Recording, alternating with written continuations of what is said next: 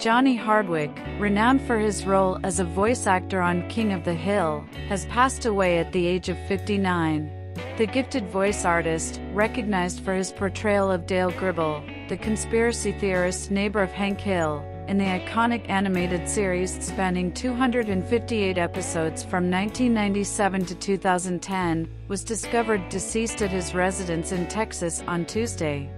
Law enforcement had responded to a welfare check, uncovering his lifeless body.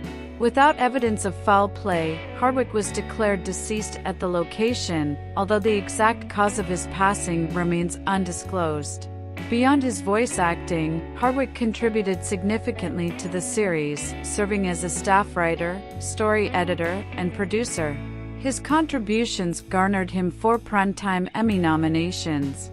Notably, in 1999, he secured an Emmy Award for his role as a producer on King of the Hill. Subscribe and turn on notifications, and stay on top of everything that happens in the world of celebrities.